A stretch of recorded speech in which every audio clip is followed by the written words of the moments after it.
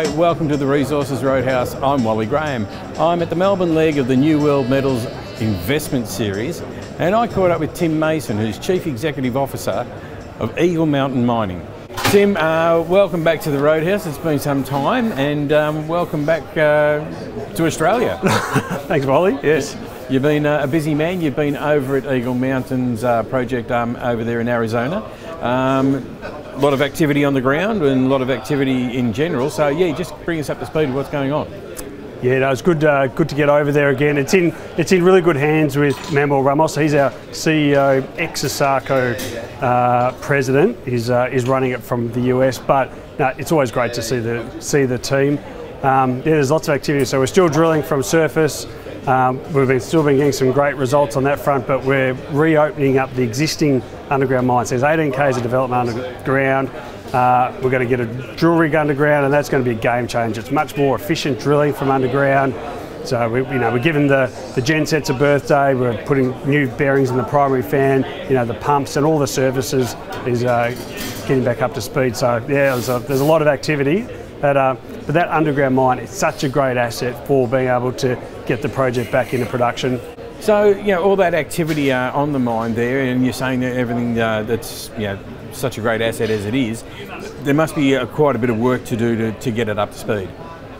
Well, there is, but relatively sort of not in the same regard. So, the existing development's in great condition. So, we're spot bolting, pin-ups and mesh as required, but then the existing electrical infrastructure's there. It just needs to be given a bit of a birthday. So relatively, we're talking around probably about $1 million to get the mine back up and running.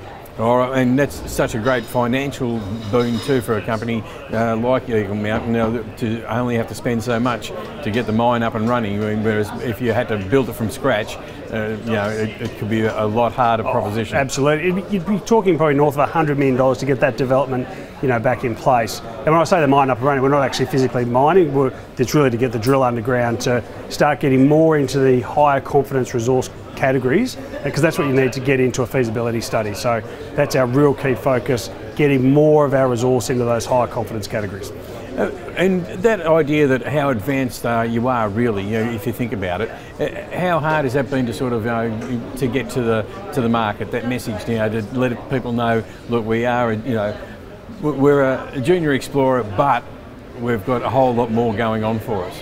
Yeah, it is pretty challenging, and I've had this question a few times about what makes quality projects, and what we can really leverage off is an existing mine, so that it ticks boxes from it makes a good concentrate, community, geotechnically it's fine, mining makes fine, you've got the grades, kind of all those aspects and permitting's one of the biggest ones as well. It's got the key elements really to take the project forward, but what we're doing is leveraging off the new discoveries that we've had to enable us to have a longer mine life at a bigger production profile. And I was just about to say that you've got all these things, but what you've also got is copper to put through the mine. Yeah, exactly right. Yeah, all right. Well, Tim, as always, it's always great to catch up, and it's always great to know that there's a lot more news coming through. So keep in touch, and we'll catch up soon. Always good to chat, Wally. Thanks.